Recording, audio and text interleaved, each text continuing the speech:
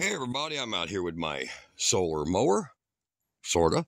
And if you go look at a previous video, you'll see right there that really cool under $275 PowerSmart inverter generator. Now, normally I would use something like that to charge up something like this, but in a video I just released, I show how to build this.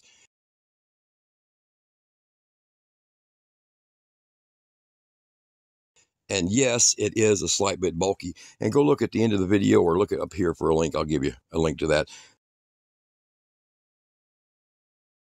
Amazing, absolutely bulletproof, and uses the Yamaha engine on it, a little 53cc 4-stroke.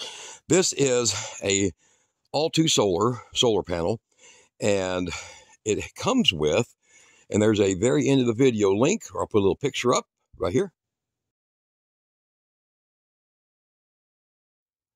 So go subscribe, look in the back of the video there for it.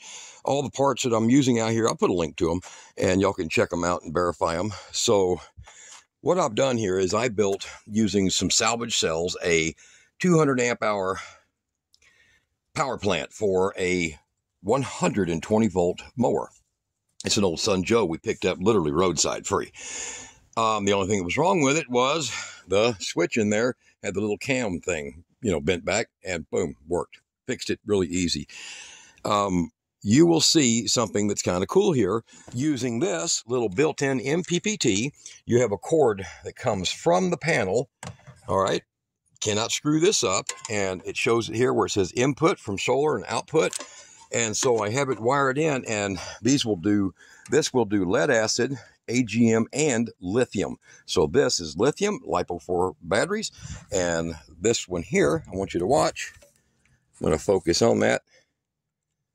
And you're going to see how we charge up. Now, normally I would park the mower because it's, got batteries on it. I'd park it under the carport. But you're going to get to see right there that it is putting in 6.8 charging amps at 13.7 volts. And now we will select, all right, sorry, I've got it pre-selected. There's lithium selected right there, but you can go to lead acid. It's kind of bright outside, so let's see if it does it easy. So there's lead acid. There's AGM, and then there's lithium. Now, default setting for lithium, if you don't have this on your charge controller, would be AGM. Okay, so you can use AGM on a lithium. So if you have an AGM charger, use it on lithium batteries. They're fine as long as you have a standardized BMS. That's battery maintenance system controllers on them. So what do you guys think? Now, let me show you an amazing thing. This 1500 watt bulletproof inverter. And another thing is, you see these 4 screws. There's 2 on here and 2 over here on this side. So if I ever need to open this up, it just unclamshells right up here in the top, just pops right off, air, blow it out if it gets dirty or dusty enough. And generally these fans really, really stomp. So, I mean, they blow a lot of air, but they're not that loud, but they do move a lot of air. So I have this thing here, 1500 watt, and I'll show you just by powering it up. If you didn't see the previous video, we'll hit the power. And now we've got power. And then I'll get this cord here out of the way. And I have a little safety button down here, so I'm going to have to use my knee to lift this leverage if I'm... So here we go.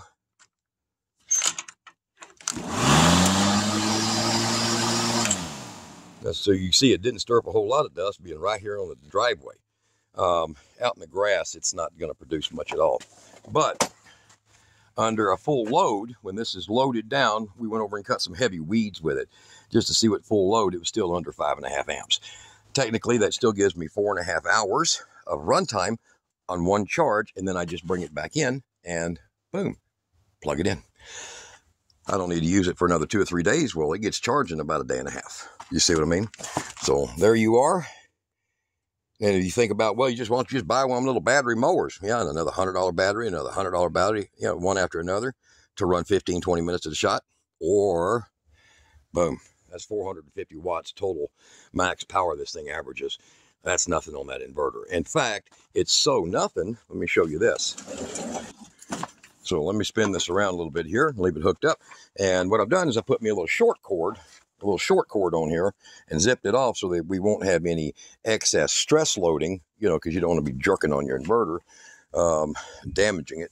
Now, you can set this up for all purposes that you can imagine. So I'm just going to spin it around, and then I will grab that cord.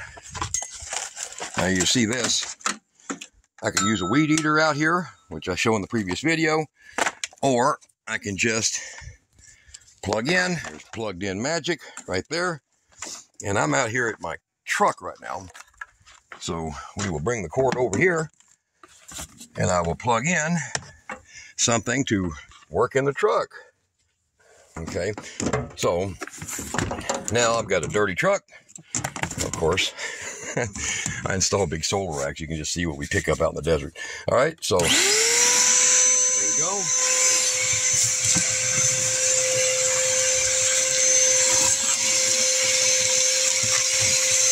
You name it. A lot of West Texas mud in this truck. Weeds from the valley. And this thing here, I can run this thing here. Turn that off. I can run this thing here to vacuum about 24 cars. Vacuum out about 24 cars before that battery hits 60%. No joke. That's a lot. So what I've got is I've got a mobile power station right there. Designed, simple, easy to use, and it's really not as heavy as you think it'd be.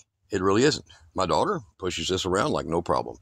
Now, that little generator there, we actually used it once to go out there, and I think she could have heard it, but she chewed a cord up in here because she's way back in the back, and we didn't want to run 500-foot cords back there, so we took the little Jenny, and it did its normal thing. It hit its breaker when she chewed the cord up, and that's how this design come into action. But boy, is it ever a cool design. All right, you guys be good. Build it if you can.